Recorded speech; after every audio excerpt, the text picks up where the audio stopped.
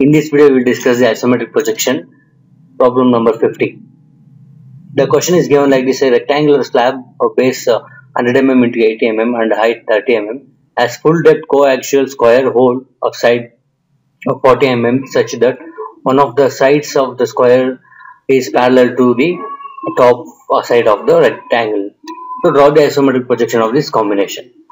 So if the first object bottom or the only one object is there is a rectangular slab is there. Center we need to make a hole. First we will construct the rectangular slab. The dimensions are 180. We'll start with 100. 100 enter 30. 80 enter 150. Then again 100 enter minus 150. Then 80 enter minus 30. So after that they given the thickness, go to the corner, give the thickness 30, enter 30, angle is minus 90.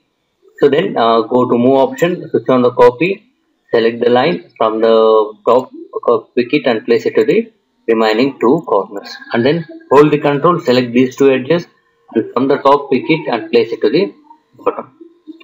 Then after finishing this, go to the line, the top square hole they given 40. So select the line 40, enter 30, then 40, enter 150, then 40, enter minus 150, then 40, enter minus 30.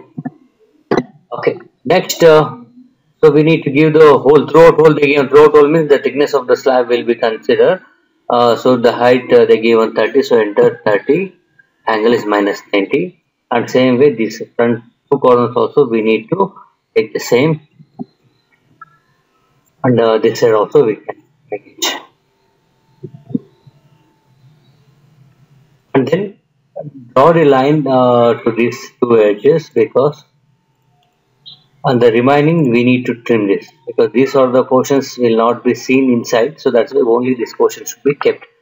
After making this arrangement, to go to the line, normal line, draw the diagonal line to the top face of this, and here also top face of this, because these two top faces comes here, the hole will be go inside. Then go to move, switch off the copy, select this solid, then pick from the midpoint and place it at the midpoint.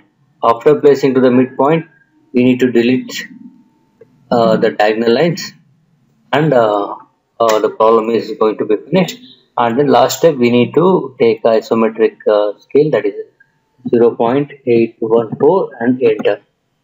Then click it. Like this, the problem is solved.